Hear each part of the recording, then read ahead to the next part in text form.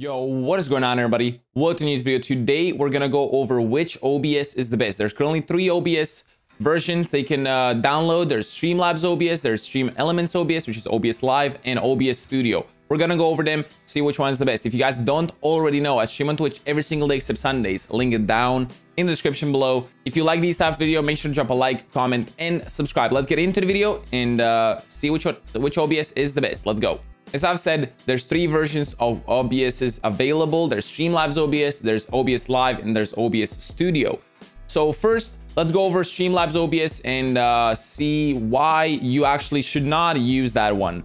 I started with Streamlabs OBS back when I started streaming. I've been streaming for almost 3 years now, so I've been in the game for a little bit, so I kind of know stuff, how stuff is going on.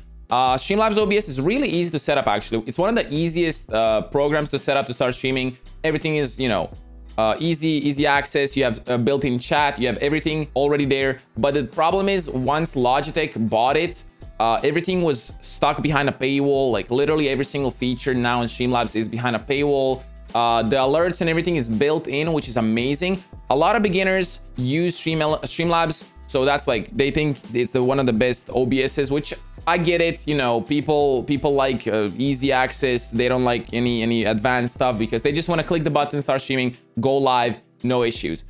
But there's when issue actually happens in, because the problem with Streamlabs OBS is that it uses a lot of your CPU. So if you're on a budget, if you have a lower end PC, Streamlabs OBS will actually use a lot of your CPU and make your games and your streams lag. So unless you have like a super beefy PC, I would not recommend using Streamlabs OBS, just because everything is behind a paywall now.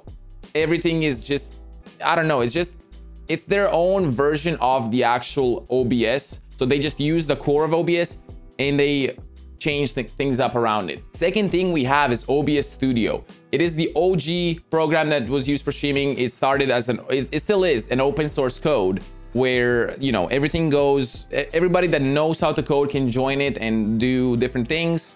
It gets updated pretty frequently, unlike Streamlabs OBS, which doesn't get updated that fast, because once OBS Studio gets updated, then there's, you know, some time for Streamlabs to actually update their own version of that same program. So that's why it takes that long.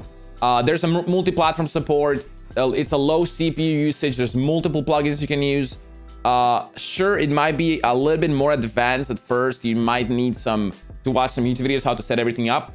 But after you understand the basics, it is actually really easy to set up. Third thing we have is OBS.LIVE, which is what I'm using right now as well. It's a Streamlabs version of OBS. It's just a plugin on top of the OBS Studio. So it's not an actual program like Streamlabs OBS. It's just a plugin that has more features like activity feed from Streamlabs. You have the chat built in. You have all these other cool little plugins built in, which makes everything so much easier.